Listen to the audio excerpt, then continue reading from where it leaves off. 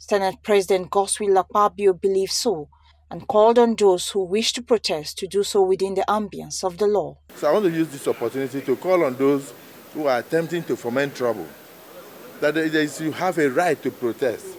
It's your fundamental right. It is there in the Constitution, but you don't have a right to destabilize the country. The right to protest should not be turned into a right to unleash violence.